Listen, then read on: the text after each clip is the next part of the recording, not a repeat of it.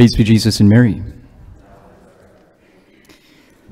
St. Francis de Sales once said that lips speak to the ears, but heart speaks to heart.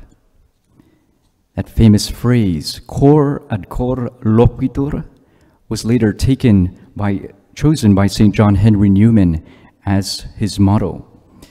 And this is the great reality of divine revelation, that God speaks to us. But God speaks not only to the ears, but also, and most importantly, to our hearts. In today's gospel, to the question, what is the greatest commandment? Our Lord responds by referring to the most well-known passage in the entire Old Testament, the so-called Shema. This is the Shema we find in Deuteronomy chapter 6. And Moses gave these words to the people of Israel at the end of the Exodus from Egypt. And it's called the Shema from the first word, hear.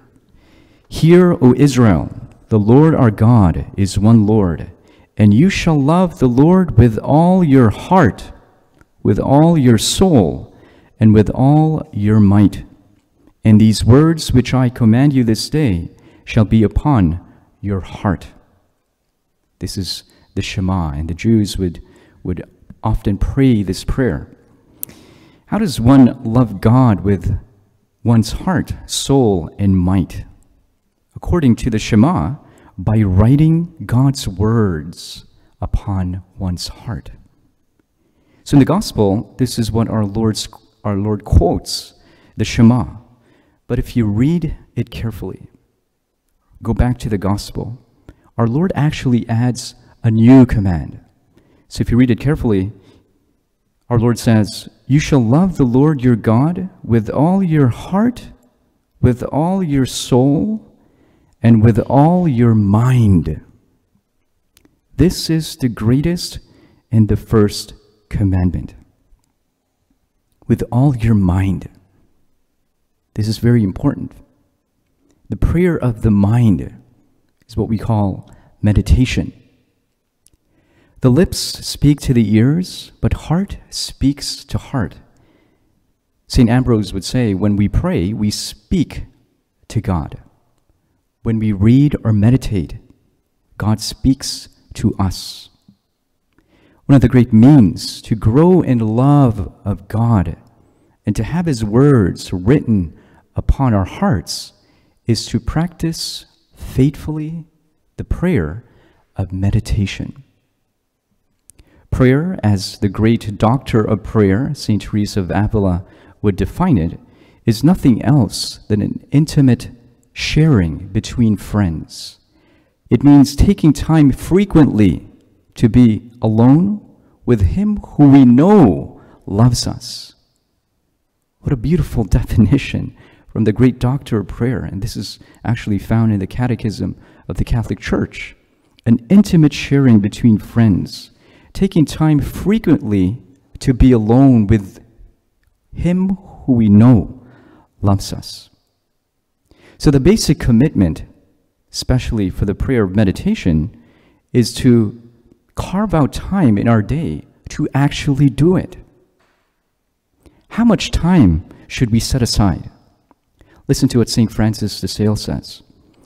Every one of us needs half an hour of meditation, except when we are busy. Then we need an hour. Let me read that again.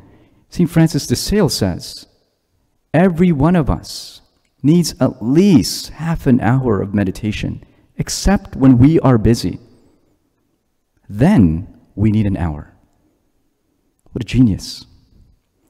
It makes complete sense, right? The more weight we need to carry, the more strength we need.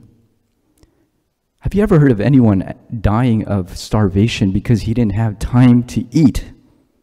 Absolutely not, right? It's a matter of prioritizing our time. We make time for things that are important. And if meditation is truly a priority, it is only natural that we will make time to spend time with He whom we know loves us. Father, how am I to find an hour of prayer, of meditation?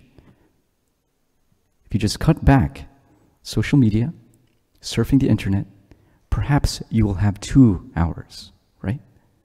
Again, it's about prioritizing our life of prayer.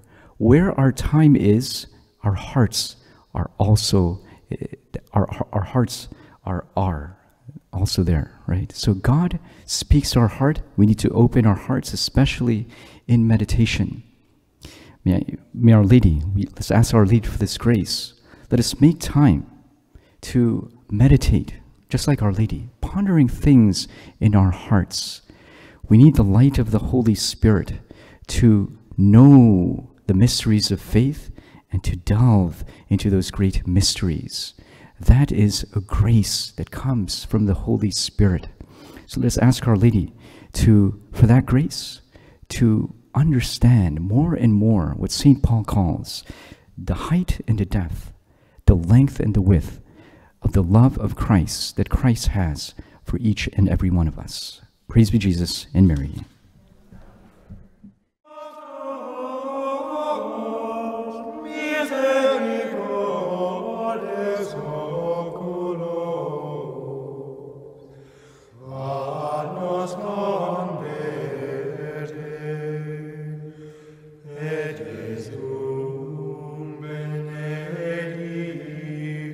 Fructum ventris tui,